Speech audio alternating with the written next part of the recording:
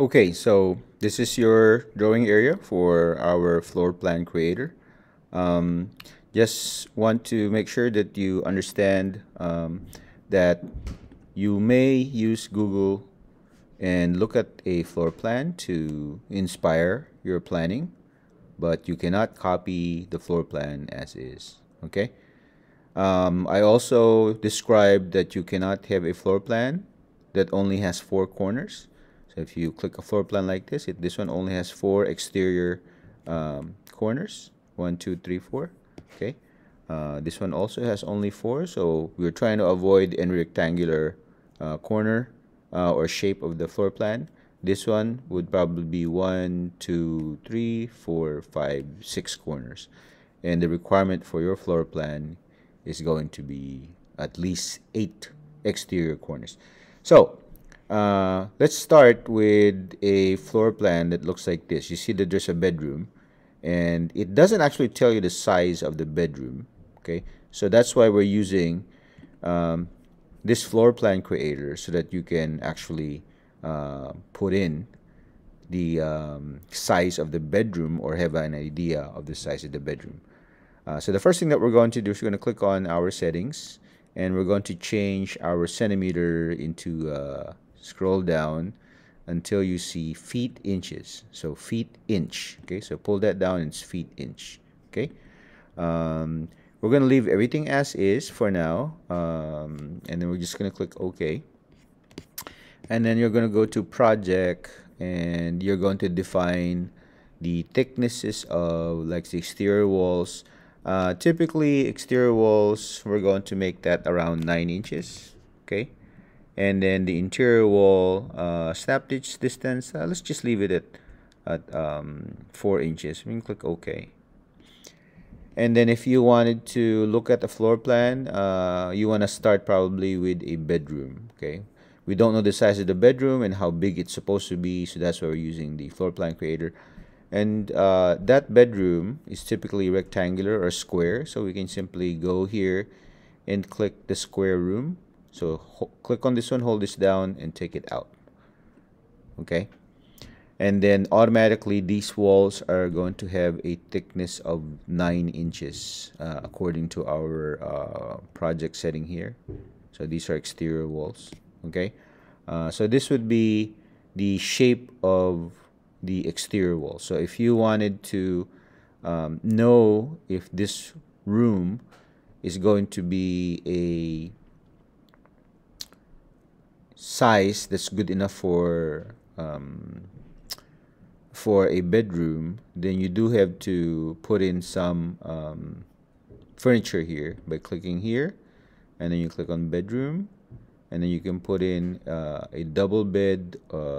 So click here, drag it out, and put it there. You can see that now you know that the size of the room is this much. So this may be big for you.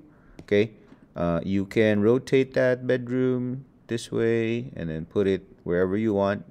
Okay, and then if this is too big for you, then you can obviously click on this wall here, and then you can actually click on this corner, and it would move that at an angle. Okay, you can click on this one, and then it could resize that straight up and down, and you can see now the size on the side. It's now, this is 10 foot 10.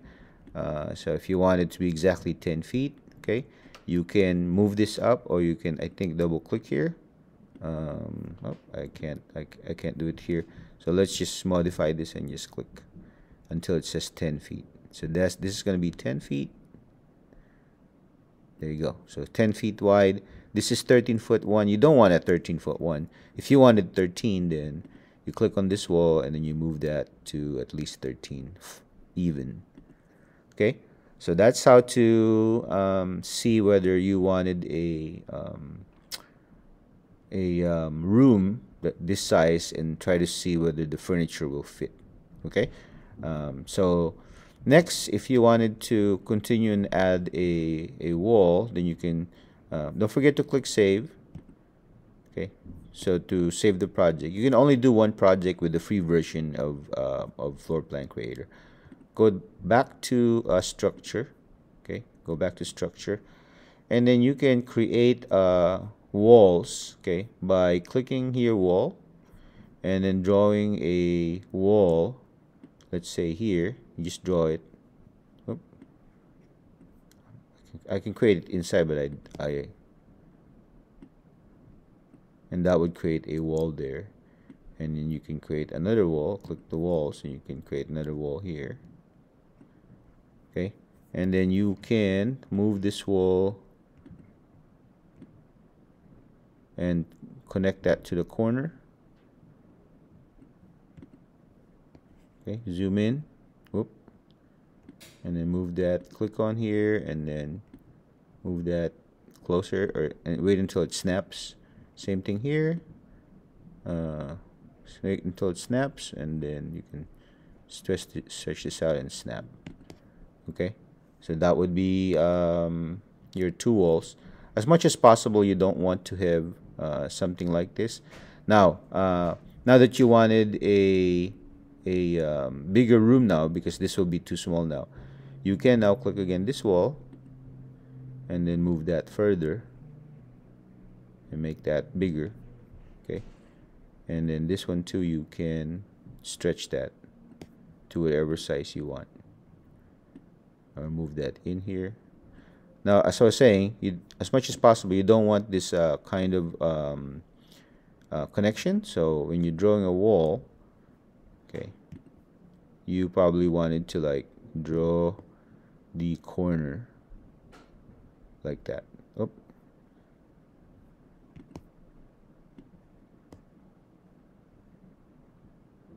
there you go.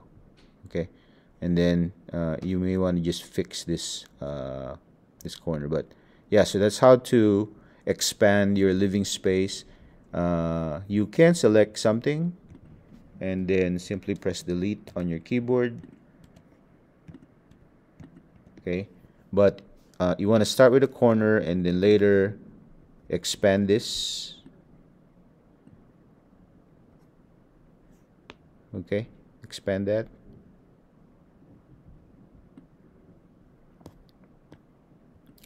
And then put some divisions here by creating a wall separation. There you go. And then wait for this one to snap. Click here and wait for this one to snap. There you go. Okay, so it should, if it snaps, it should automatically be doing that way, and then we'll talk about how to break this into a corner. Okay.